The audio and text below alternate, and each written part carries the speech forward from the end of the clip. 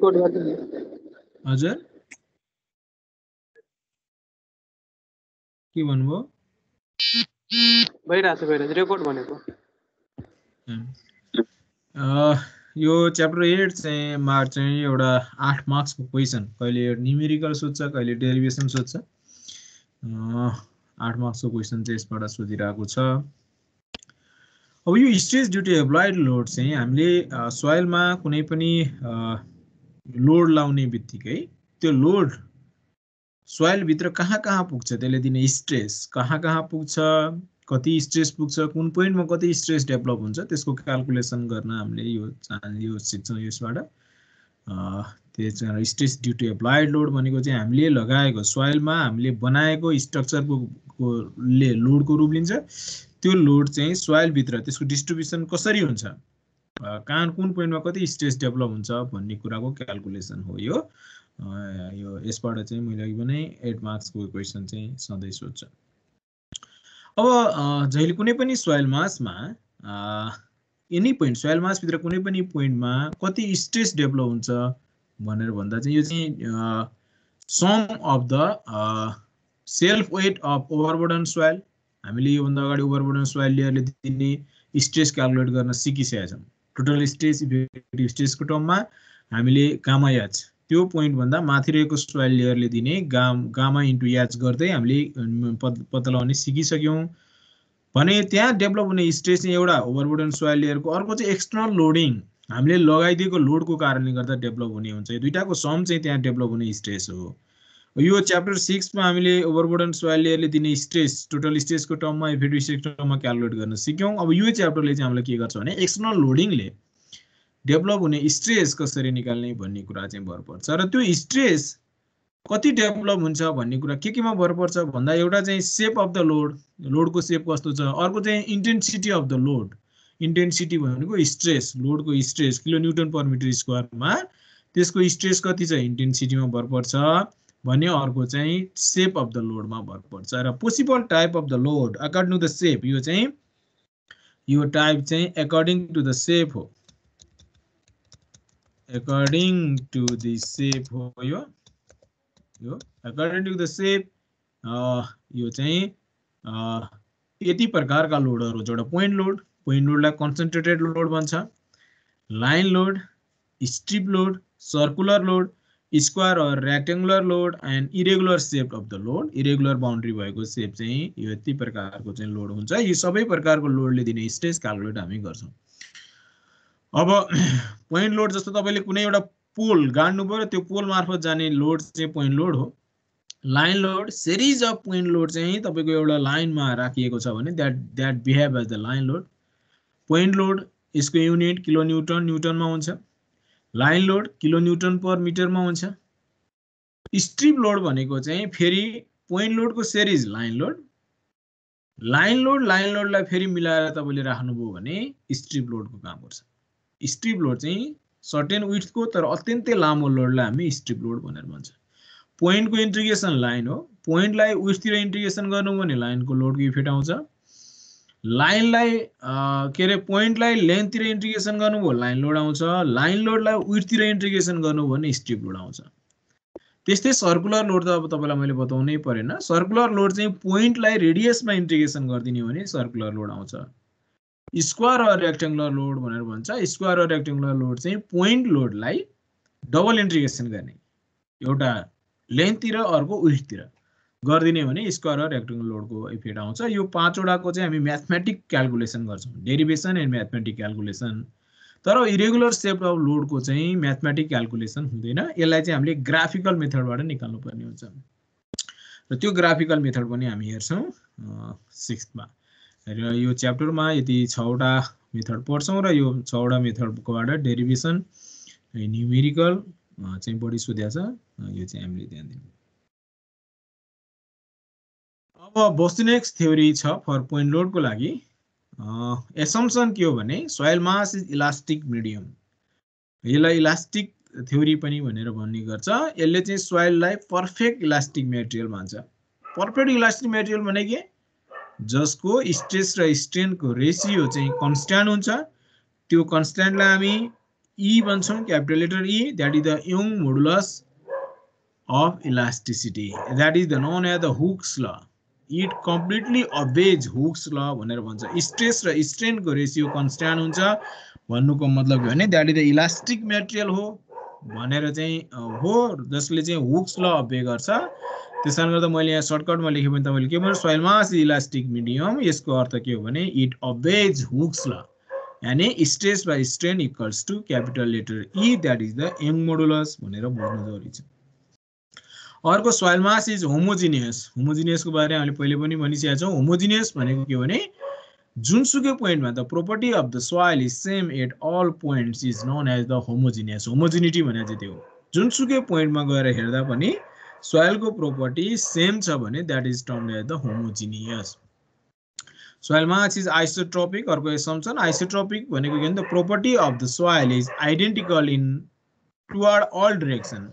हरेक डाइरेक्सन तिर सोइल को प्रोपर्टीज आइडेन्टिकल छ भने हरेक पोइन्टमा आइडेन्टिकल छ होमोजिनियस, हरेक डाइरेक्सन तिर आइडेन्टिकल छ भने त्यसलाई हामी आइसोट्रोपिक भनेर भन्छ. अर्को चाहिँ असम्पसन के हो भने soil mass is semi infinite. Semi infinite भने चाहिँ के त भनेर भन्दा अब यो किन सेमी इन्फाइनाइट भन्ने वर्ड आयो भन्दा the extension of the soil. तपाई चाहिँ सोइलको एक्सटेन्सन कहाँसम्म छ भनेर हेर्नुभयो, कहीं तपाई उभिनु भएको छ त्यहाँको सोइलको एक्सटेन्सन कहाँसम्म छ भनेर पढ्नुभयो भने तपाई होराइजन्टली जुन डाइरेक्सनतिर नि जानुस्, पृथ्वीलाई सर्लक्कै राउन्ड लगाएर आउनुस्, त्यसको extension all round the earth छ, इन्फाइनाइट छ. कहाँसम्म छ हामीलाई थाहा छैन. होराइजन्टल डाइरेक्सनमा जुनसुकै डाइरेक्सनमा जानुस्, उत्तर पूर्व दक्षिण पश्चिम जानुस्, extension of soil layer is infinite. तपाई तलतिर जानुस्, भर्टिकली डाउनवर्ड खोतल्दै जानुस्, कहाँसम्म छ सोइल हामीलाई थाहा छैन. Soil mass is infinite. त्यो पनि त्यसको एक्सटेन्सन पनि इन्फाइनाइट छ. हर डाइरेक्सनतिर इन्फाइनाइट छ तर एउटा डाइरेक्सनतिर सोइल चाहिँ फाइनाइट छ.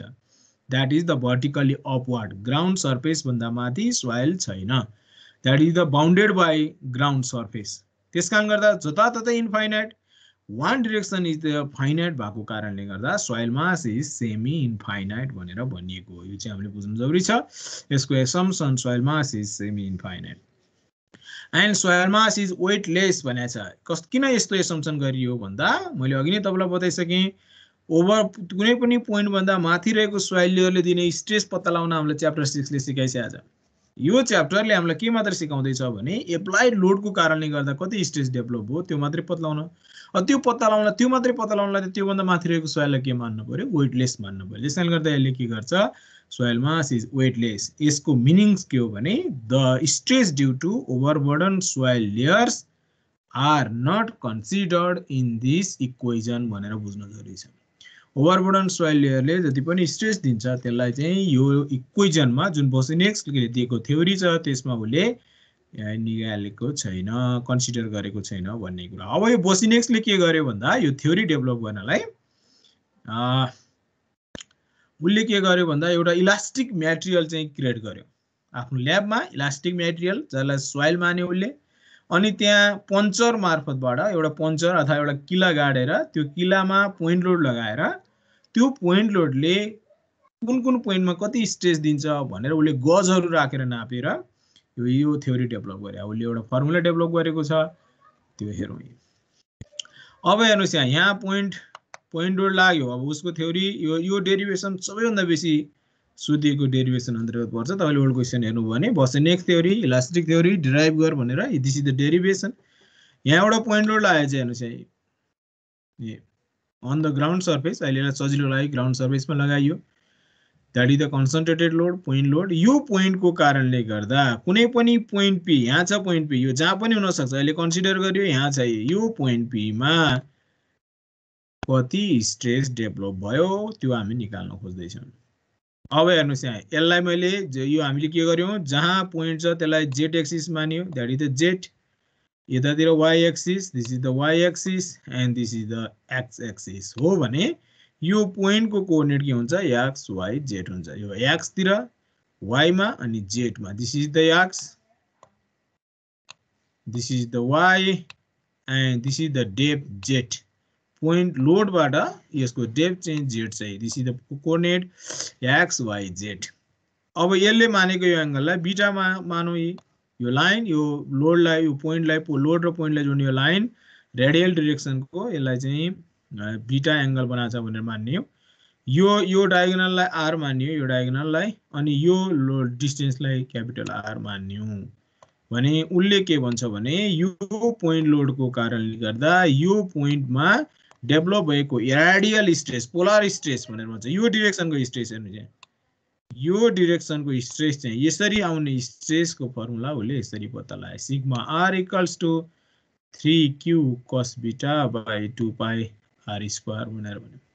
भने भर्टिकल स्ट्रेस एट पोइन्ट चाहिँ sigma are cos square beta भनेर चाहिँ भनेपछि यसको भ्यालु ल्याएर यहाँ राख्दा अब फ्रम फिगर हेर्नुस्, from फिगरमा small R equals to x square plus Y square हुन्छ। यो एक्स यो वाई भएपछि यहाँ हेर्न सक्नुहुन्छ हामी क्यापिटल लेटर आर चाहिँ के हुन्छ भने स्मल आर स्क्वायर प्लस यो जेड भएपछि यो right angle ट्रायंगलमा are square plus Z square हुन्छ। अनि यसको भ्यालु लगेर यहाँ राखिदिने भने क्यापिटल आर को भ्यालु यति हुन्छ भने साइन बीटा इक्वल्स टु यो राइट एंगल ट्रायंगलमा हेर्नु भने sign beta equals to small R by are र कस beta equal to Z by are. यसलाई यहाँ ल्याएर राख्ने र यो कस बीटाको भ्यालु यहाँ ल्याएर राख्ने हो भने यो यसलाई यहाँ ल्याएर राखियो यस्तो भयो। अनि त्यसपछि गएर यो cos बीटाको value z by r राख्ने हो भने यो r स्क्वायर क्यान्सल हुँदा zq बाई r5 r स्क्वायरले गर्दा zq बाई r3 यसको कारणले गर्दा हुन्छ। अलरेडी r स्क्वायर यहाँ छ, यो r स्क्वायरले गर्दा r5 भयो र यो भ्यालुलाई ल्याएर r को यो भ्यालुलाई ल्याएर स्मल r को यो क्यापिटल r को यो भ्यालुलाई ल्याएर यहाँ राखियो यसमा यस्तो भयो। त्यसपछि यो माथिल्लो टर्मले चाहिँ यो z5 भन्ने zq लाई z5 बनाउन यहाँ तल z स्क्वायर थप्यो यहाँ, अनि यो zq लाई z5 बनायो। z5 भनेको चाहिँ के हो भने z स्क्वायर इन्टु 5/2 2 काटेपछि z5 भइहाल्यो। यस्तो टर्मले हेर्न सक्यो। यसले तल लगेर डिभाइड गरिदिने हो भने सिग्मा z इक्वल्स टु यस्तो फर्मुला आउँछ। That is the sigma z equals to this is the formula vertical stress point P मा डेभलप भएको भर्टिकल स्ट्रेस को फर्मुला हो यो। अब यसलाई चाहिँ IB into Q by Z square को टर्ममा लेखियो, सिग्मा जेड इक्वल्स टु यस्तो टर्ममा लेखियो। यो यसलाई लेख्ने हो भने यसलाई कम्पेयर गर्दा आईबी को भ्यालु चाहिँ यस्तो रहन्छ। यो दुईटालाई कम्पेयर गर्ने हो भने आईबी को फर्मुला यस्तो रहन्छ, जुन आईबी लाई हामी बोस्नेक्स coefficient of influence of vertical stress due two point load भनेर भन्छौं। This is the coefficient. यसलाई कोएफिशिएंट को नाममा डेभलप गरियो। यसलाई कम्पेयर गर्ने भने बाँकी रहेको टर्म यो क्यू बाई जेड स्क्वायर यहाँ रह्यो, आईबी चाहिँ बाँकी रहेको टर्म भयो। यसलाई हामी यो दिस इज द डेरिभेसन यो डिराइभ गर भनेर हामीलाई धेरै ताल सोधेको छ। अब यो फर्मुला लाएर जुनसुकै पोइन्ट पी मा जतिसुकै डेप्थ होस् जतिसुकै टाढा होस् पोइन्ट लोडबाट यो आर भने के भन्दा पोइन्ट लोडबाट कति टाढा छ आर, यो आर को भ्यालु जतिसुकै होस् हामी पत्ता लगाउन सक्छौं। जहाँ यो स्मल आर भनेको चाहिँ होराइजन्टल distance radial distance between point P and the load, and Z भनेको चाहिँ depth of point P from load, load भन्दा पोइन्ट पी कति तल छ that is the Z depth हो। यो थाहा हुने बित्तिकै आईबी थाहा हुन्छ, क्यू त हामीलाई थाहा भइहाल्यो, जेड त हामीलाई थाहा हुन्छ। यहाँबाट सिग्मा जेड पत्ता लगाउन सकिन्छ। त्यो पोइन्ट पी मा डेभलप भएको भर्टिकल स्ट्रेस हामी निकाल्न सक्छौं। ल अब दैट इज द न्यूमेरिकल हेरौं यहाँ यस्तो concentrated load 1000 kilonewton is applied at the ground surface. Compute the vertical pressure at I मा के भन्छ at depth of 4 metre below load यस्तो भन्छ। यो पोइन्ट लोड यहाँ लाग्यो ground सर्फेसमा, this is the Q. अनि आई मा चाहिँ के छ भन्दा पोइन्ट पी चाहिँ 4 मिटर बिलो छ, ठ्याक्कै लोडको 4 मिटर तल छ भनेर भने।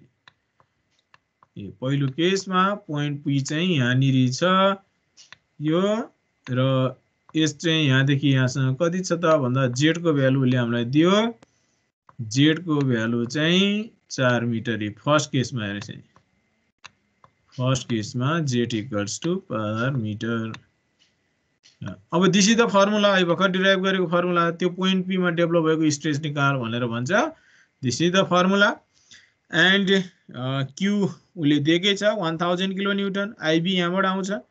अब जेड को भ्यालु 4 मिटर दिएकै छ, अब यहाँ आर को भ्यालु कति हो त भन्दा ठ्याक्कै लोड जहाँ छ पोइन्ट पी ठ्याक्कै तले भए भएर आर को भ्यालु चाहिँ यो केसमा 0 हुन्छ। यति कुरा हो। Are equals to 0। आर 0 हुने बित्तिकै R by Z equals to 0। R by Z 0 हुने बित्तिकै आइबी इक्वल्स टु 3/2 पाई भयो 0.48। यहाँ लगेर राखेपछि सिग्मा जेड 30 किलो न्युटन पर मिटर स्क्वायर आउँदो रहेछ। That is the numerical. यो यस्तो चाहिँ न्युमेरिकल हामीलाई जातमा सोधिरहेको छ। अब सेकेन्डमा हेर्नुहोस् यहाँ सेकेन्डमा के छ भने सेम डेथमा छ तर 3 मिटर टाढा छ। यहाँ छ रे पोइन्ट पी चाहिँ यही सेकेन्डमा यस्तो भन्छ पोइन्ट पी यहाँनिर छ यहाँनिर। अब यहाँदेखि यहाँसम्मको डिस्टेन्स 3 मिटर छ। यहाँदेखि यहाँसम्मको डिस्टेन्स होराइजन्टल डिस्टेन्स रेडियल डिस्टेन्स जे भने पनि भयो। आर को भ्यालु छ दोस्रो केसमा चाहिँ 3 मिटर 3 मिटर। अब जेड 4 मिटर 3/4 भयो। आर बाई जेड को भ्यालु 0.75। यसलाई लगेर पहिला यो इक्वेसनमा राखौँ। आइबी आउँछ। यो आइबी लाई लगेर यहाँ लगेर राख्ने भने सिग्मा जेड को भ्यालु आउँछ। That is the 9.8 kilo newton per metre square. यसरी हामीले यो पोइन्ट लोडको कारणले गर्दा हरेक पोइन्टमा जहाँसुकै होस् त्यो पोइन्टमा कति स्ट्रेस डेभलप हुन्छ भन्ने कुरा चाहिँ हामी क्याल्कुलेट गर्न सकिन्छ। ल यस्तो न्युमेरिकल पनि हामीलाई जाँचमा सोधिरहेछ। यो केही छ यसमा बुझ्नुपर्ने कुरा?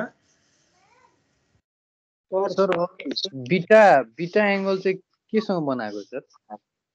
बीटा एंगल चाहिँ भर्टिकल जहाँ लोड लागेको छ यो बीटा एंगल चाहिँ जहाँ लोड लागेको छ त्यो लोडको चाहिँ तल भर्टिकल लाइन यो भर्टिकल लाइनसित पोइन्ट पी लाई जोड्ने जुन यो लोड र पोइन्ट पी लाई जोड्ने जुन लाइन हो इन्क्लाइन लाइन त्यसले बनाएको भर्टिकलसँग बनाएको एंगल चाहिँ बीटा हो। अहिले जेड एक्सिस सँग बनाएको हो सर। अहिले हामीले अहिलेलाई जेड एक्सिस सँग अहिलेलाई चाहिँ जेड एक्सिस सँग बनाएको। हामीले जहाँ लोड लाग्छ त्यसैलाई के मानेछ जेड एक्सिस मानेको छ। सर त्यो sigma Z equal to excuse me sir. हजुर भन्नु न। Sigma Z equal to sigma are cos square beta छ नि हैन? कहाँबाट आएको हो यो? एक्चुअली यो चाहिँ यो थ्योरीमा यसरी आइरहेको उनीहरूले रिसर्च गरेर थ्योरीमा यसरी आइरहेछ। एक्चुअली चाहिँ यो यस्तो हुनुपर्छ। यो चाहिँ 3q cos स्क्वायर बीटा अनि यो चाहिँ सिग्मा आर कस बीटा हुनुपर्छ। किन भन्दा यो चाहिँ यसको भर्टिकल कम्पोनेन्ट यो बीटा भएपछि यसको भर्टिकल कम्पोनेन्ट चाहिँ यो हुन्छ हैन।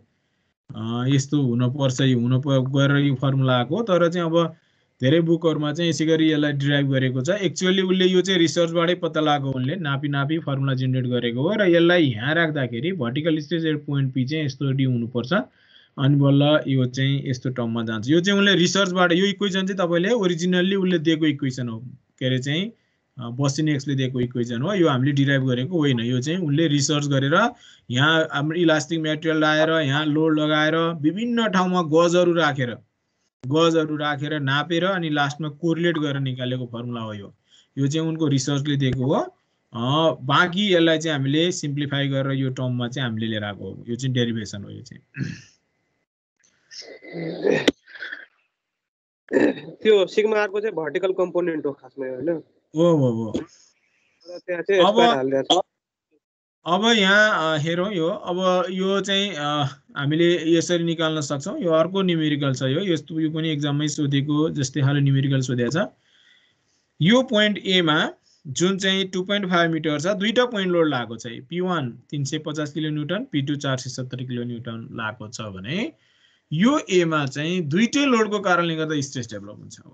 त्यसकारण गर्दा यहाँ चाहिँ सिग्मा जेड इक्वल्स टु के हुन्छ त भर्टिकल एप्लाइड लोडको कारणले गर्दा डेभलप भएको स्ट्रेस भन्दा सिग्मा जेड इक्वल्स टु चाहिँ सिग्मा जेड 1 पहि 1 को कारणले गर्दा डेभलप भएको स्ट्रेस प्लस सिग्मा जेड 2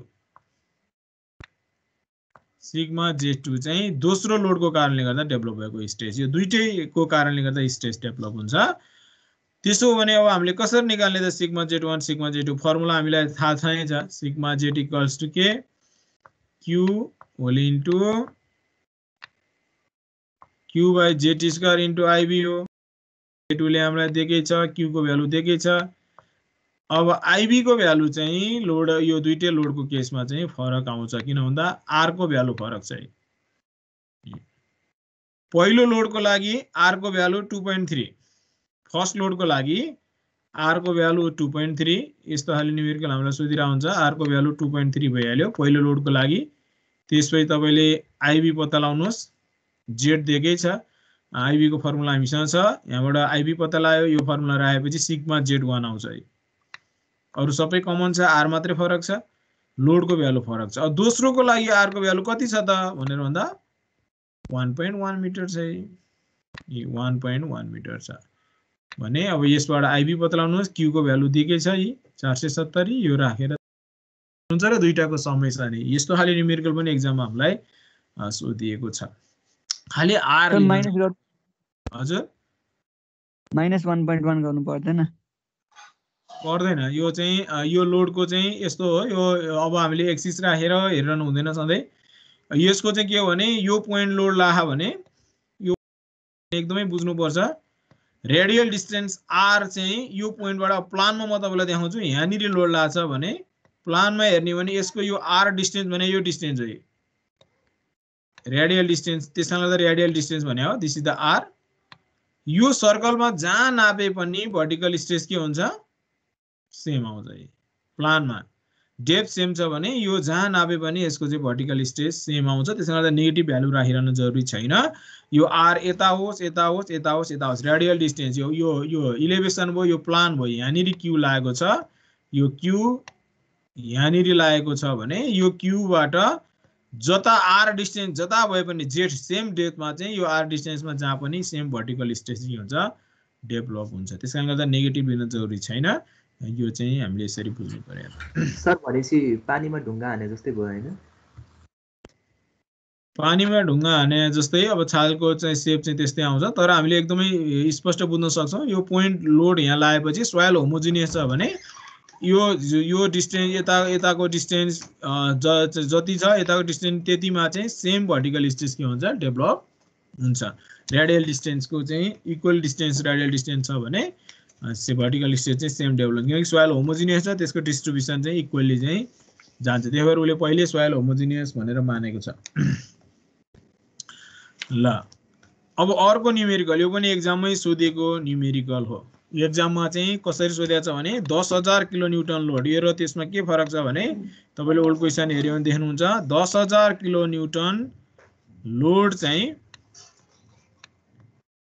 एउटा टावरको लोड चाहिँ 10000 किलोन्युटन छ जाँचमा सोधिएको र यसमा फरकको हेर्नु होला अनि त्यो टावरको चाहिँ 4 वटा खुट्टा छ जसले चाहिँ यदि 6/8 मिटरको चाहिँ रेक्टेंगुलर बनाएको छ भने चाहिँ 4 वटा खुट्टामा इक्वली बाँडिन्छ 10000 डिवाइड बाइ 4 गरेपछि एउटामा 2500 गयो भनेर बुझ्नु पर्यो यहाँ चाहिँ सिधै क्वेशनले दिएको छ तपाईलाई हल्का यसमा मोडिफाई गरेको हो भने 10000 किलोन्युटनको टावरको चाहिँ 4 वटा खुट्टा चाहिँ रेक्टेंगुलरको चाहिँ 6/8 मिटरको रेक्टेंगुलर बनाएर बसेको छ भने यो पोइन्ट बी मा पोइन्ट ए मा कति भर्टिकल स्ट्रेस डेभलप भयो होला भनेर भनेको छ यहाँ चाहिँ अब तपाईले खाली के भने यो 700 सिधै दिएको छ उले चाहिँ 10000 * 4 गरेर तपाईले 4 वटामा इक्वली बाँड्न पर्यो त्यति मात्रै फरक भयो अब यो कन्डिसन यो एक्जाममै सोधेको क्वेशन हो यसरी सोधेको छ तपाईले ओल्ड क्वेशन हेर्नु भयो देख्नुहुन्छ अब यो भुइँ बी मा कति भर्टिकल स्ट्रेस डेभलप हो ए मा कति भर्टिकल स्ट्रेस डेभलप हो भनेर हामीले पत्ता लगाउन जरुरी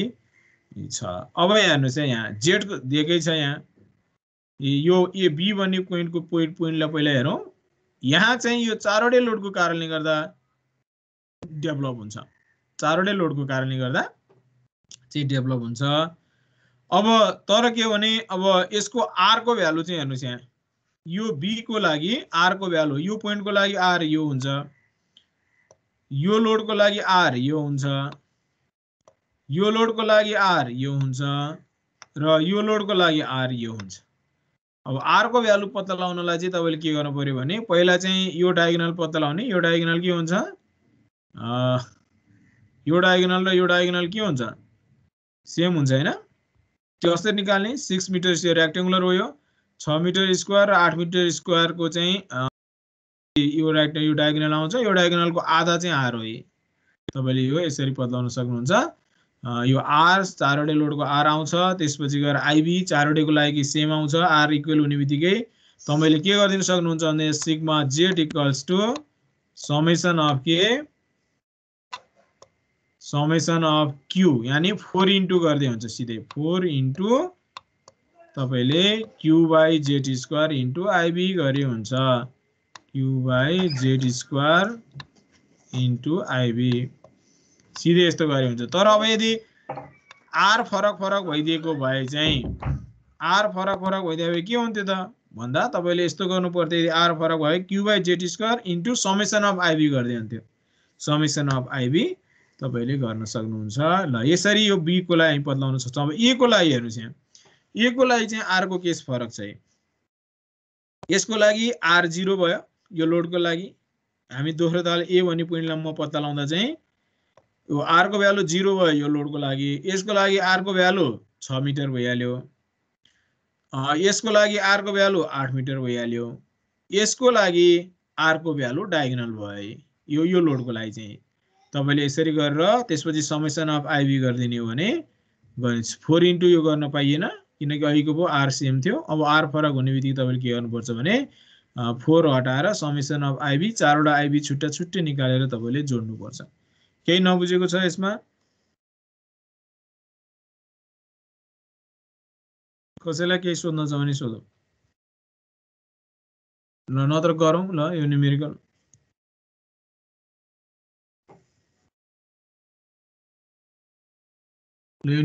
गरौँ त दिएर गर्ने हो 10,000 709 जाँचमा चाहिँ 10,000 किलो न्युटन लोड भनेर चाहिँ भनेछ जाँचको न्युमेरिकल र एउटा पोइन्ट मात्रै दिएको छ बी भन्ने पोइन्टमा पत्ता लगा भनेर भनेछ। यसको सीजी को तल भन्ने बित्तिकै बी भन्ने पोइन्टमा पत्ता लगा भनेर भने हो। ल यो केस गरेर जानेपछि त यो केही ठुलो कुरो भएन। ल यो न्युमेरिकल गरौँ त ल दुईटै ए र बी दुईटैमा पत्ता लगाऊ।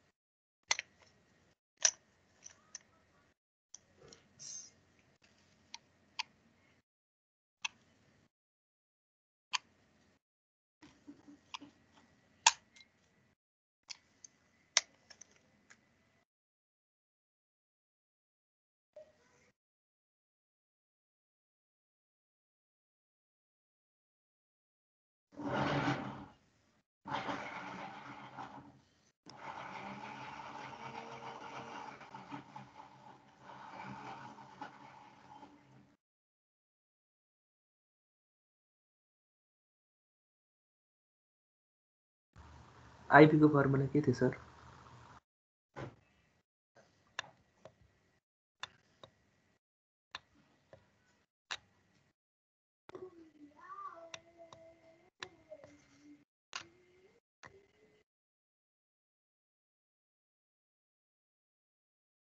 ए 3/2 पाई 1 प्लस आर बाई जेड को होल स्क्वायर में 5/2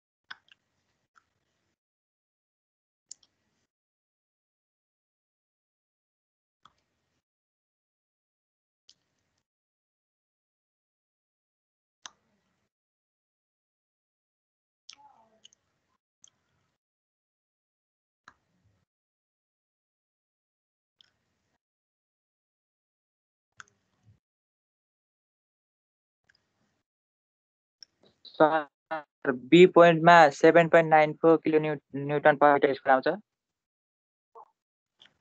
सबैको गर्दा हो सर। सर सर बी पोइन्टमा त्यति नै आयो सर 4.9। हुन सक्छ।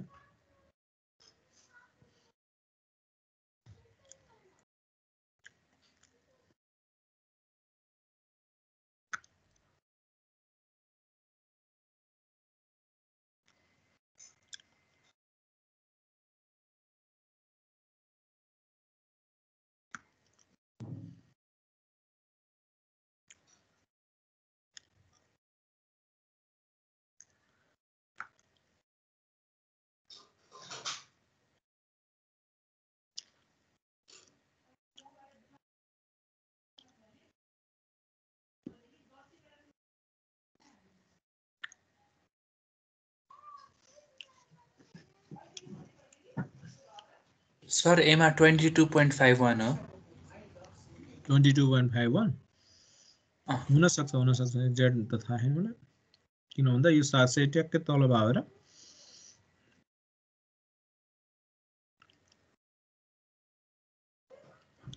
ल अब यही न्युमेरिकल चाहिँ यसरी सोध्यो भने यसरी पनि सोधेको छ। एउटा इक्विलेटरल ट्रायंगल छ हैन, जाँचमा सोधेको छ। इक्विलेटरल ट्रायंगल छ जसको साइड चाहिँ 3 मिटर छ। अनि यसै गरी सोधेको छ एउटा टावर चाहिँ 12,000 किलो न्युटनको टावर चाहिँ तीनटा जाँचमा सोधेको 3 मिटरको इक्विलेटरल ट्रायंगल छ। 12,000 किलोमिटरको टावर चाहिँ जसको ट्रायंगुलर छ त्यो तीनटामा बेस छ भने यो त्यो लोडको कारणले गर्दा चाहिँ यसको सीजी को ठ्याक्कै तल, सीजी यो हो भने सीजी को ठ्याक्कै तल चाहिँ 5 मिटर तल चाहिँ कति भर्टिकल स्ट्रेस डेभलप होला भनेर सोधेको छ। अब यहाँ चाहिँ 12,000 किलोन्युटन भन्ने बित्तिकै 4,000 4,000 लाछ भन्ने कुरा त्यसै बुझिन्छ। यहाँ 4,000 यहाँ 4,000 यो इक्विलेटरलमा यसमा। अब यहाँ यति मात्र के हो भने तपाईले आर निकाल्न चाहिँ बुझ्नु पर्यो। यो लोडको लागि आर यो भयो हुन्छ, यो चाहिँ आर हुन्छ। यो लोडको लागि यो आर हुन्छ, यो लोडको लागि यो आर हुन्छ। तर आर इक्विलेटरल भएर इक्वल हुन्छ, यो चाहिँ हामीले बुझ्नु पर्यो। अब यो कसरी पत्ता लगाउनु त आर? कसैसँग आइडिया छ? जब कि साइड 3 मिटरको छ भने यो 3 मिटर यो 3 मिटर छ भने के हुन्छ? कोसँग छ आइडिया आर पत्ता लगाउने? ल भन्नुस् त। एनीबडी? त्यो सेन्ट्रोइडमा हुन्छ। हजुर भर्टेक्सबाट 2/3 अफ हाइट छ नि, हाइट निकाल्ने त्यसपछि गर्ने होला।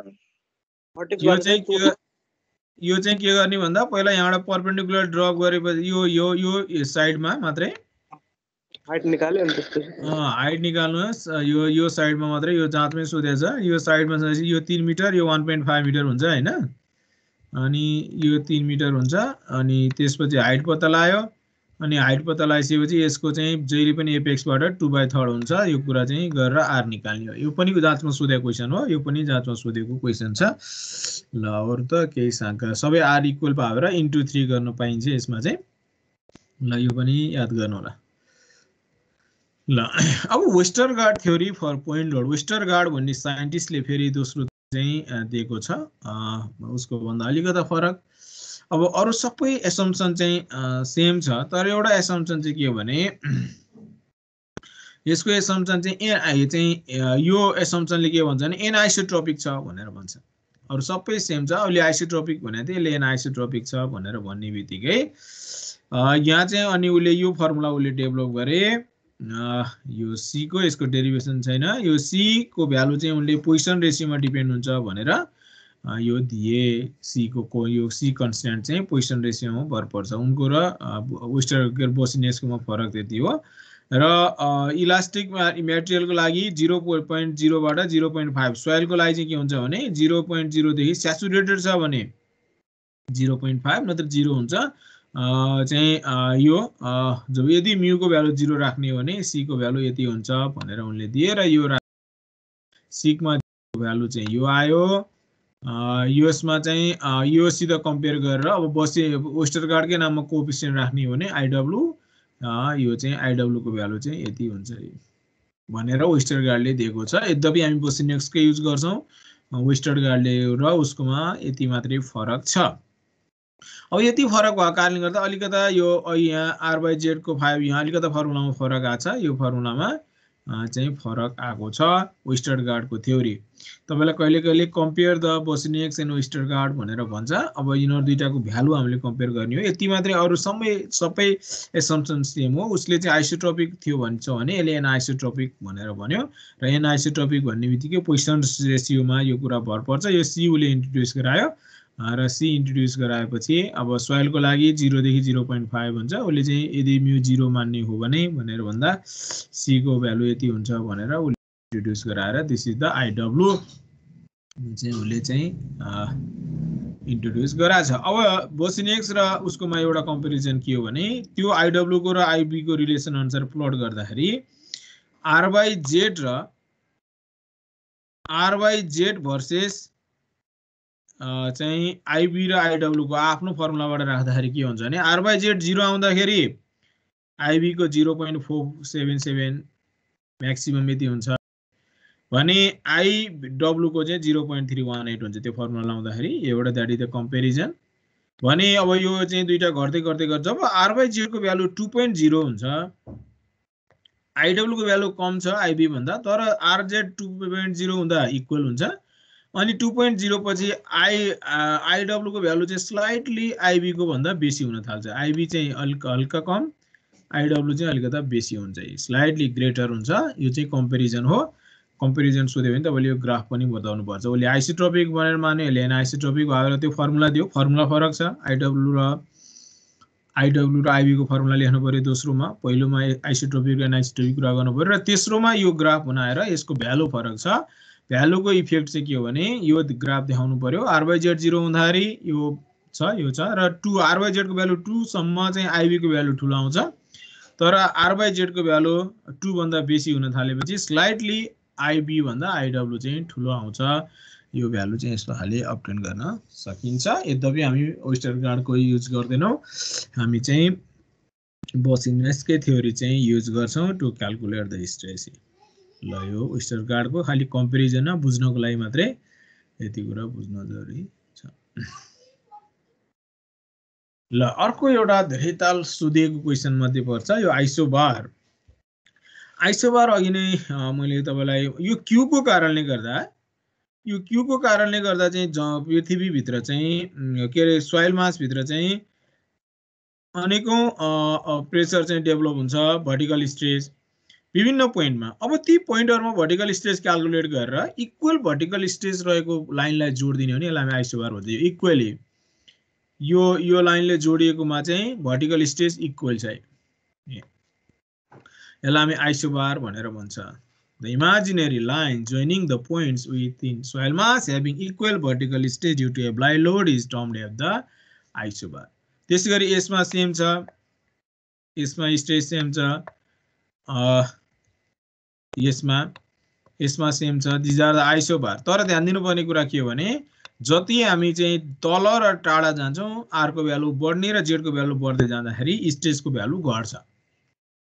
चाहिँ भर्टिकल स्ट्रेस भने चाहिँ यो तल यो जति ठुलो आइसोबार हुन्छ त्यो चाहिँ कम भर्टिकल स्ट्रेसको हुन्छ। जति सानो आइसोबार छ, जस्तो यो आइसोबार सानो बनाउने भने यो चाहिँ अझ लार्ज भर्टिकल स्ट्रेस डेभलप भएको हुन्छ। त्यहाँ आइसोबार भनेको चाहिँ त्यो। यसलाई चाहिँ कन्टुर अफ भर्टिकल स्ट्रेस भन्दाखेरि तपाईले सर्वेमा कन्टुर भनेर पढ्नुभयो, त्यहाँ चाहिँ इक्वल एलिभेसन भएको पोइन्टलाई जोड्ने कन्टुर लाइन थियो भने यहाँ चाहिँ इक्वल भर्टिकल स्ट्रेस डेभलप भएको, इक्वल भर्टिकल स्ट्रेस भएको पोइन्ट जोड्नेलाई हामी आइसोबार भनेर भन्छ।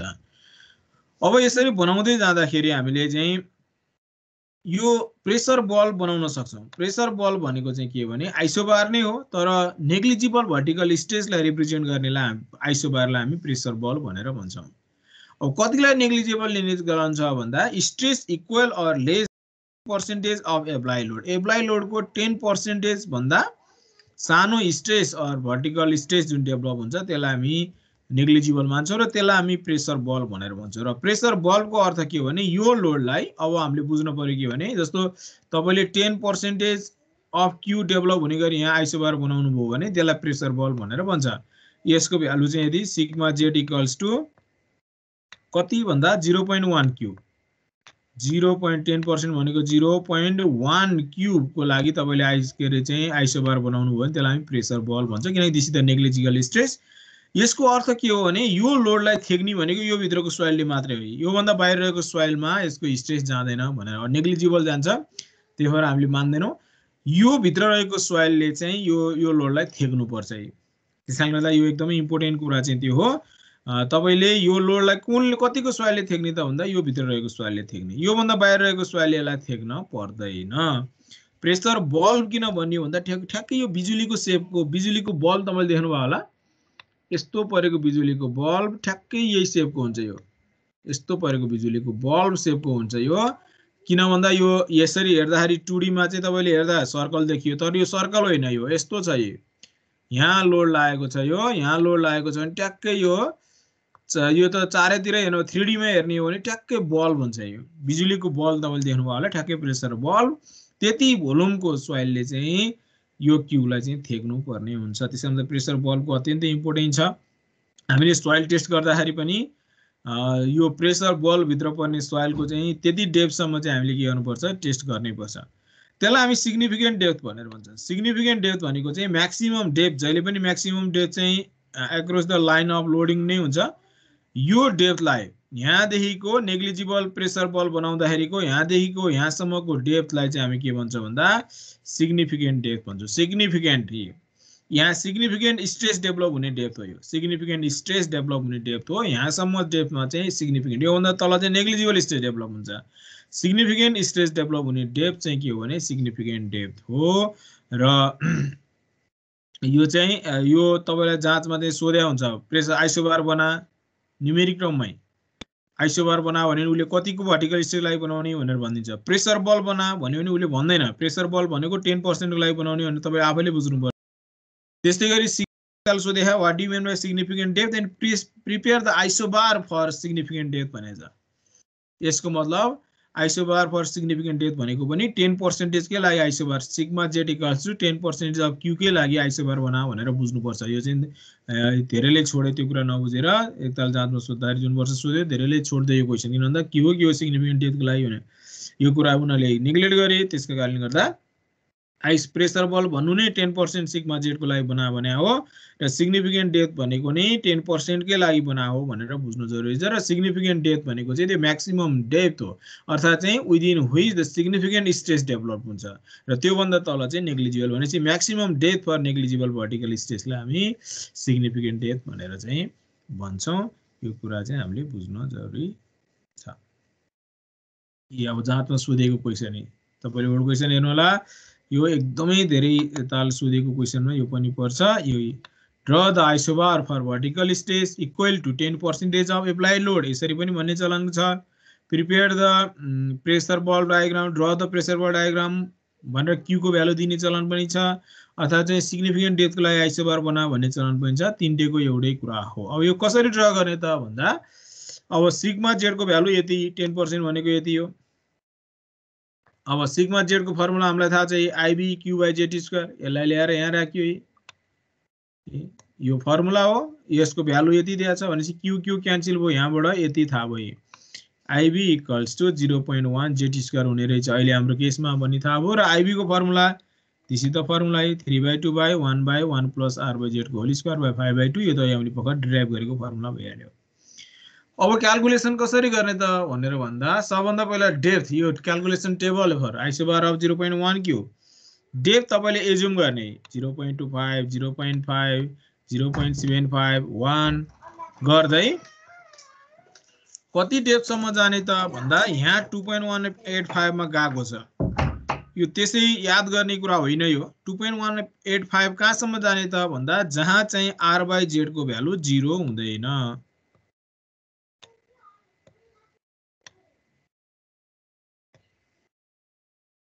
आर बाई जेड को भ्यालु 0 नहुँदासम्म, यानी आर को भ्यालु 0 आउनु पर्यो, आर बाई जेड को भ्यालु 0 आउनुको अर्थ आर को भ्यालु 0 आउनु पर्यो।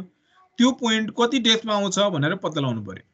त्यो पत्ता लगाउनलाई के गर्ने भन्दा पहिला आर बाई जेड को भ्यालु 0 राखिदिनुस्, 0 राखिदिने बित्तिकै आइबी को भ्यालु आउँछ यो आइबी लाई लगेर यो इक्वेसनमा राखिदिनुस् यहाँबाट जेड आउँछ त्यो जेड को भ्यालु चाहिँ अहिलेको हाम्रो केसमा चाहिँ 2.8185 त्यसरी आको 2.185 r by z को भ्यालु पहिला 0 राखिदिने पत्ता लगाउनु पर्छ तपाईले कहाँ कति डेप्थसम्म जाने हो भन्ने कुरा तपाईले पत्ता लगाउनु पर्यो पहिला z को भ्यालु r by z को भ्यालु 0 यानी r को भ्यालु 0 आउनु पर्यो अनि बल्ल यहाँ पोइन्ट पर्छ र अनि यो आइसोबार बन्छ अब r को भ्यालु 0 आउनको लागि तपाईले r by z को भ्यालु 0 राखिदिने ib को भ्यालु आउँछ यसलाई लगेर यो इक्वेसनमा राखिदिने z को केस यो 10% को लागि मात्र यति आको यदि तपाईको 20% को लागि हो नि यो फरक आउँथ्यो 30% को लागि हो नि यो z को भ्यालु फरक आउँथ्यो यो कुरा चाहिँ बुझ्न जरुरी छ ल अब यो आइसकेपछि चाहिँ के हुन्छ भने अनि z यहाँसम्म जाने रहेछ भने थाहा भयो अनि उले हामीले मान्यो यो जति सानो मान्यो त्यति प्रेसर डायग्राम एकदमै राम्रो बन्छ जस्तो 0.25 को ठाउँमा अझ 0.1 0.2 त्यस्तो मान्न सकेको अझ राम्रो बन्थ्यो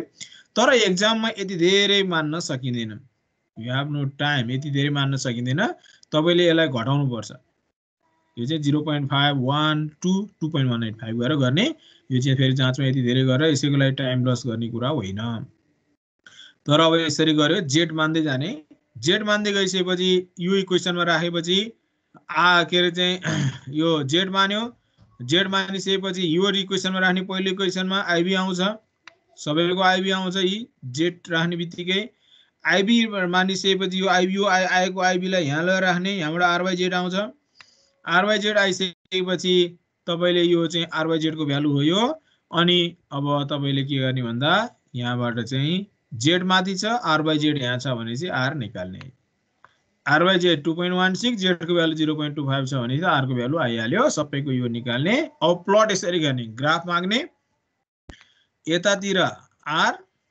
यतातिर पनि आर हामीले 3D बनाउन सक्दैनौं त्यही भएर 2D मात्र बनायो ठ्याक्कै क्यू को तल चाहिँ जेड राख्यो अनि 0.25 मा मार्किङ गर्नु सुइटेबल स्केल राख्नुस् 10 स्मल डिभिजन बराबर 0.25 mm मान्दै भयो हैन त्यसरी तपाईले चाहिँ यसरी गर्ने सुइटेबल स्केल चुज गरेर यी पोइन्टहरु सबै मार्क गर्यो मार्क गरिसकेपछि अब 0.25 मा आर कति आछ 0.54 भनेपछि लेफ्टमा एउटा पोइन्ट आउँछ आर को भ्यालुले राइटमा अर्को पोइन्ट आउँछ अब 0.5 मा जानुस् आर को भ्यालुले लेफ्ट राइट 0.7 मा लेफ्ट राइट 0.1 मा लेफ्ट राइट गर्दै सबै पोइन्टहरु जोड्दै गएपछि लास्टमा चाहिँ के आउँछ अनि जोड्दिनुस् दिस इज द सर अब यो यस्तो आउँदैन खास एक्चुअली यस्तो आउँछ अब यहाँ चाहिँ यो किताबमा चाहिँ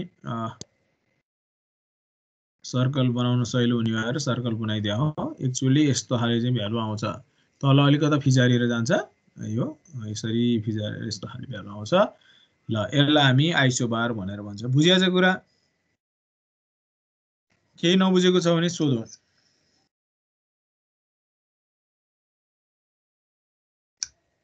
कहीं केही कन्फ्युजन छ भने सोध्नुमा यो सबैभन्दा धेरै सोधिएको क्वेशन अन्तर्गत पर्छ यो चाहिँ तपाईले यसरी ड्र गर्ने हो यसलाई हामी आइसोबार भनेर भन्छ यो एक्जाममा वर्ड क्वेशन हेर्नु भने सबैभन्दा धेरै सोधिएको छ कहिले कहिले क्यू को भ्यालु दिइदिन्छ कहिले दिँदैन क्यू के टर्ममा हामीले प्लट गर्ने हो क्यू त क्यान्सल भएर जान्छ ल अब आइरह्यो आइसोबार अब हेर्नुस् है यहाँ क्यू लाग्यो भने एउटा भर्टिकल प्लेनमा एउटा होराइजन्टल प्लेनमा vertical stress distribution on होराइजन्टल plain यो होराइजन्टल प्लेनमा यो लोड को कारणले गर्दा कुनै पनि डेप्थ जेड अहिले हामीलाई 2 मिटर यो जाँचमा सोधिएको न्युमेरिकल हो जेड इक्वल्स टु 2 मिटर मा कति स्ट्रेस डेभलप हुन्छ त जहाँ जेड आर को भ्यालु 0 छ त्यहाँ सबैभन्दा बेसी आउँछ अनि जति टाढा जान्छौं हामी यसरी घट्दै जान्छ त्यो चाहिँ हामी त्यतिकै पनि अन्दाज गर्न सक्ने कुरा हो तर अन्दाज गरेर भएन प्लट गरेर देखाउनु पर्यो न्युमेरिकल जाँचमा सोधिएको numerical prepare the vertical stress distribution diagram due to applied load on a plane 2 meter below load भनेपछि z को भ्यालु 2 मिटर रहेको एउटा होराइजन्टल प्लेन छ यो प्लेनमा यो q को कारणले गर्दा डेभलप हुने vertical stress distribution diagram draw गर भनेर भन्यो दिस इज द फर्मुला यो हामीले अहिले ड्राइभ गरेको फर्मुला अब यहाँ z को भ्यालु 2 मिटर राख्ने बित्तिकै 4 हुन्छ दैट इज द यो सिग्मा z यो टर्ममा जान्छ आइबी को फर्मुला यो छँदैछ यो त हामीले अघि नै ड्राइभ गरेको फर्मुला भयो यो दुईटा इक्वेसन हाम्रो बन्यो अब क्याल्कुलेसन फर भर्टिकल स्ट्रेस हेर्नुस् यहाँ एट z इक्वल्स 2 मिटर मा हामीले क्याल्कुलेट गर्न पर्यो भने अब r मान्ने पहिला यहाँ जेड दिएको छ त्यसबाट आर मान्ने 0 0.5 1 1.5 2 2.5 3 4 अब धेरै मान्न सकिन्न 5 6 गर्दै जानु पर्थ्यो मान्न सकिँदैन अझ जाँचमा त 0 1 2 3 4 मात्रै गरिदिने यो सोध्यो भने अब त्यसपछि आर आउने बित्तिकै आर बाई जेड आउँछ किनकि जेड दिएकै छ आर यहाँ तपाईँले एज्युम गर्नुभयो आर बाई जेड आयो यो आर बाई जेडलाई ल्याएर यहाँ राखिदिनुहोस् यो इक्वेसनमा राखिदिनुहोस् यहाँबाट आइबीको भ्यालु आउँछ सबैको आइबीको भ्यालु आएपछि यसलाई लगेर यहाँ राखिदिनुहोस् यहाँबाट क्यूको टर्ममा यदि क्यू दियो भने त भइहाल्यो क्यू दिएन भने क्यूकै टर्ममा चाहिँ तपाईँले के गर्ने भ्यालु निकाल्ने र अनि ग्राफमा ट्याक्कै यो ग्राउन्ड सर्फेसमा क्यू राख्यो यता आर 1 2 3 4 स्केलमा आर यो 4वटा पोइन्ट मार्किङ भयो ठ्याक्कै यसमा चाहिँ 0.114 क्यूले एउटा पोइन्ट आउँछ ठ्याक्कै यसको माथि 0.41 के 0.1026 क्यूले अर्को पोइन्ट आउँछ अनि 2 को यहाँ प्लट गर्नुहोस् क्यू को 3 को गर्दै यसरी प्लट गरेर जोड्दिने यसरी हामीले चाहिँ यो भर्टिकल स्टेट डिस्ट्रिब्युसन डायग्राममा हामी अन होराइजन्टल प्लेन कुनै पनि प्लेनमा यो पनि एक्जाममा सोधिरहेछ कहिले जेड इक्वल्स 1 मिटर कहिले 2 मिटर दिएर तपाईलाई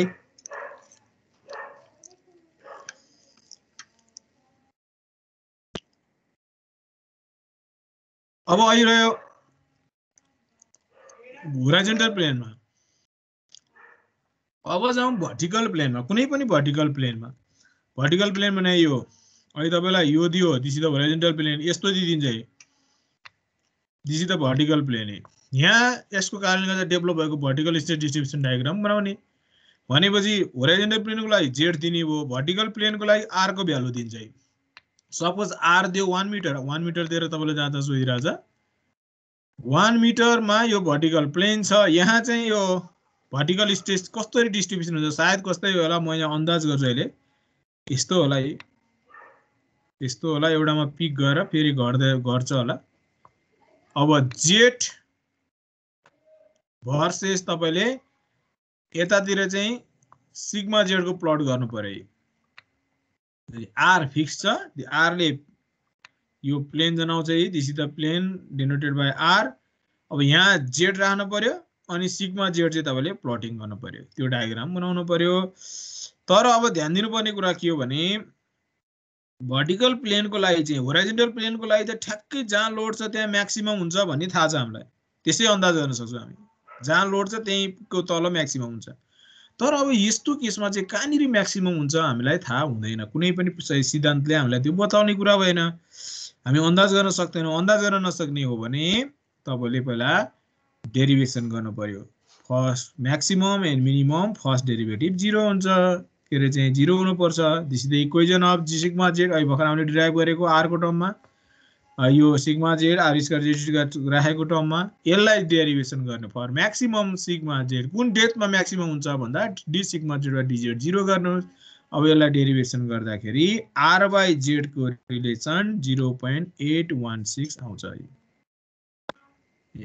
भनेपछि जहाँ आर बाई जेड को भ्यालु 0.816 छ त्यहाँनिर चाहिँ म्याक्सिमम सिग्मा जेड आउने रहेछ भन्ने कुरा यसले हामीलाई बतायो यो चाहिँ याद गर्नु पर्यो 0.816 आर बाई जेड को भ्यालु 0.816 आउने ठाउँमा म्याक्सिमम आउँछ भनेर तपाईले याद गर्न पर्छ अब हेर्नुस् यहाँ त्यस्तो हो भने सर हजुर त्यो फर्स्ट वाला कसरी आयो सिग्मा जेड को भ्यालु कस बीटा खै त के रे कस बीटा छैन नि त त्यसमा हैन कस बीटालाई त हामीले हटाएको हो नि त हैन पहिलेको डेरिभेसनमा यो डेरिभेसनमै हामीले चाहिँ हटाएको हो नि त कस बीटालाई हटाएर फाइनली यो फर्मुला डिराइभ गरे हैन त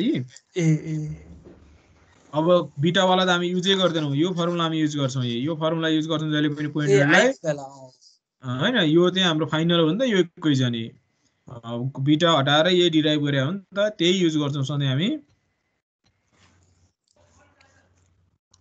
अब त्यहाँ चाहिँ आर स्क्वायर को भ्यालुमा क्यापिटल आर को टर्ममा लेख्दा यो आर स्क्वायर जेड को टर्ममा लेख्दा यो हो अब यसलाई डेरिभेसन गर्दाखेरि चाहिँ यो थाहा भयो कि आर बाई जेड को भ्यालु 0.816 हुँदाखेरि चाहिँ म्याक्सिमम आउने रहेछ भन्ने थाहा भयो अब जाउँ हामी जाँचमा सोधेको numerical draw the vertical state distribution diagram on a vertical plain far from 1 metre far from point due to the point load Q point load जहाँ लगायो त्यहाँभन्दा 1 मिटर टाढामा उहाँ equal to 1 मिटरमा this is the vertical plain यहाँ develop हुने vertical stress diagram यस्तो हुन्छ कुनै एउटा पोइन्टमा म्याक्सिमम हुन्छ भन्ने थाहा भयो कहाँ म्याक्सिमम हुन्छ त भन्दा if are equal to 1 metre R by Z चाहिँ 0.816 हुँदाखेरि आर इक्वल टु 1 मिटरमा जेड चाहिँ 1.225 मिटरमा चाहिँ के हुने रहेछ म्याक्सिमम हुने रहेछ भन्ने थाहा भयो 1.225 मा पिक भ्यालु चाहिँ 1.225 मा हुने रहेछ अब यो हाम्रो फर्मुला भयो सिग्मा जेड को यो भयो आईबी को भ्यालु अब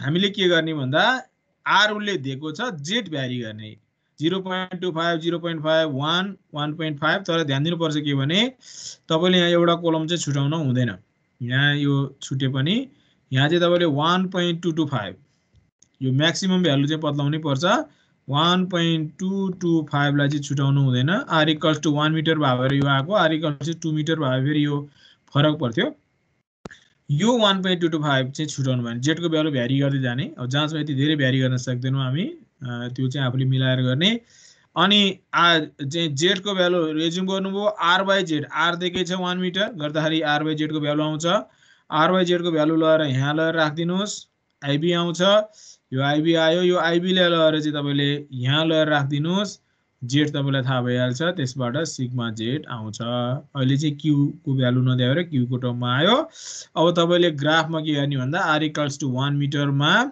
स्केलमा चाहिँ एउटा भर्टिकल प्लेन राख्यो अनि यतातिर चाहिँ तपाईले के गर्ने भन्दा यो चाहिँ जेड यतातिर चाहिँ सिग्मा जेड प्लटिङ गर्ने आर इक्वल्स टु 1 मिटरमा 0.25 मा कति आयो एउटा प्लट हुन्छ आर इक्वल्स टु 0.5 मा अर्को आर इक्वल 0.7 मा अब सिग्मा जेड चाहिँ किलो न्यूटन पर मिटर स्क्वायरमा आउँछ किलो न्यूटन पर मिटर स्क्वायरमा चाहिँ तपाईले ग्राफमा प्लट गर्दाखेरि एज्युम गर्नु पर्यो 10 mm 10 small division equals to 10 kilo Newton per metre square भनेर स्केल एज्युम गर्ने अनि त्यो स्केल अनुसार तपाईले प्लट गर्न सक्नुहुन्छ स्केल यहाँ दिनु पर्यो प्लट यसरी गर्दै जाने तर अब यो के भने कुन चाहिँ आर इक्वल्स टु यो जेड इक्वल्स टु 1.225 मा जसले चाहिँ यो एंगल चाहिँ बीटा एंगल चाहिँ म्याक्सिमम पोइन्टमा चाहिँ कतिमा हुने रहेछ भने बीटा एंगल 39 डिग्री 15 मिनेट रहेको पोइन्टमा चाहिँ यो पोइन्टमा चाहिँ म्याक्सिमम हुने रहेछ भन्ने कुरा कसरी निकालेको त भन्दा अनि 10 इन्भर्स आर बाई जेड गर्दा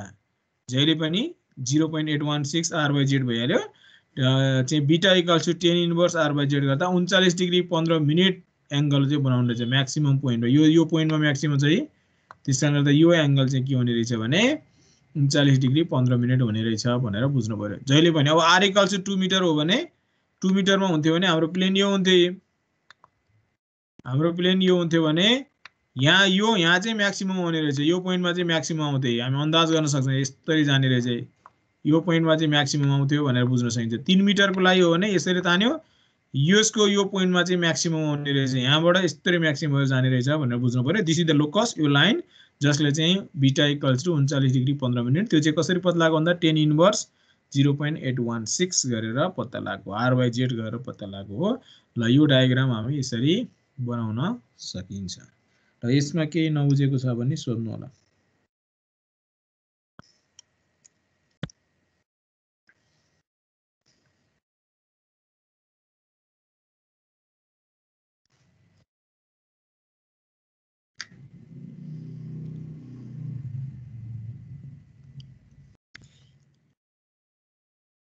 ल अब vertical stress due to line load अब तपाईहरुलाई मैले एकछिन ब्रेक गरे क्लास यो आज हामी सर्वेको ठाउँमा नि यही पढ्छौं 20-25 मिनेट जति ब्रेक गरे त खाजासाजा खानुस् अनि 25 मिनेट पछि हामी भेटौं हजुर त्यो हिजोको सर्वेको क्वेशनमा नि सर त्यो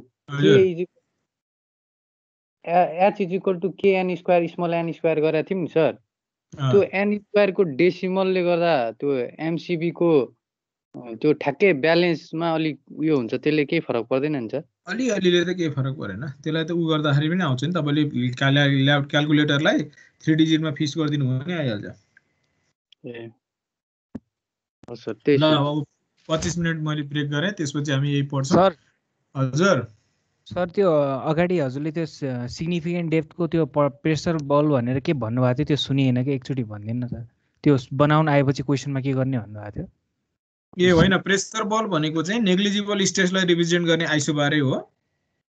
त्यस कारणले गर्दा चाहिँ नेग्लिजिबल स्ट्रेस चाहिँ के मान्छ सोइलमा भन्दा एप्लाइड लोडको 10% सँग इक्वल या त्योभन्दा सानो स्ट्रेसलाई हामी नेग्लिजिबल स्ट्रेस मान्छौँ। त्यसो भएर चाहिँ तपाईँलाई के भन्न आयो भने प्रिपेयर द प्रेसर बल भनेर भन्न आयो भने भन्यो भने पनि तपाईँले के बुझ्नु पर्यो भने 10% अफ एप्लाइड लोडको आइसोबार बनायो भनेर भनेको हो भनेर बुझ्नु पर्यो। र सिग्निफिकेन्ट डेथ भनेको चाहिँ के भने नेग्लिजिबल स्ट्रेस पुग्नलाई हामी म्याक्सिमम कति डेथ पुग्नुपर्छ त्यसलाई हामी सिग्निफिकेन्ट डेथ भन्छौँ। अब यहाँ यो यदि यो प्रेसर बल रहेछ भने यो डेथ चाहिँ सिग्निफिकेन्ट डेथ हो, किन भन्दा योभन्दा भित्र डेभलप भएको स्ट्रेसलाई चाहिँ हामी सिग्निफिकेन्ट मान्छौँ। योभन्दा तल चाहिँ नेग्लिजिबल स्ट्रेस हुन्छ भनेपछि योभन्दा तलकोलाई चाहिँ नेग्लिजिबल स्ट्रेस प्रेसर बल मानेको। हजुर, यसमा कुनलाई प्रेसर बल मानेको? 10%। यो हामीले बनायो नि अहिले भर्खरै यो डायग्राम, दिस इज द के हो प्रेसर बल भयो। आइसोबार हो प्रेसर बल भनेको, किन भन्दा 10%लाई हामीले नेग्लिजिबल मान्छौँ, 10% को लागि बनाएको चाहिँ आइसोबार नै के हो प्रेसर बल हो। होइन सर, यस्तो भने के सानो हुन्छ कि प्रेसर बल ठुलो हुन्छ के? प्रेसर बल सबभन्दा ठुलो हो नि त प्रेसर बल त। यो भित्रको सोइलले चाहिँ यसलाई के गर्ने हो थेक्ने हो। जति तपाईँ भर्टिकल स्ट्रेस बढाउँदै जानुहुन्छ नि के अरे कम गर्दै हुन्छ त्यति प्रेसर बलको के अरे आइसोबारको साइज के हुन्छ बढी हुन्छ।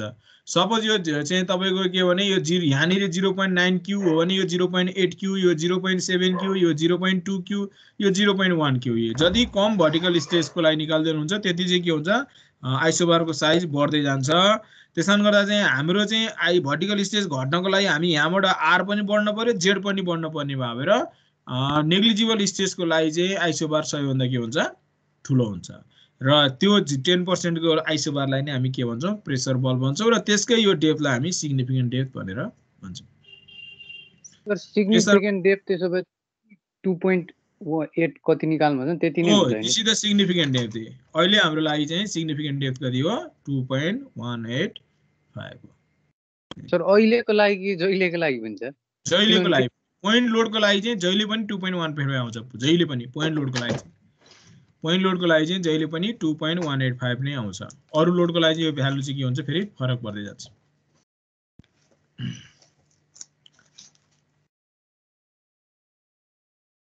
ल अब एकछिन मैले ब्रेक गरेँ।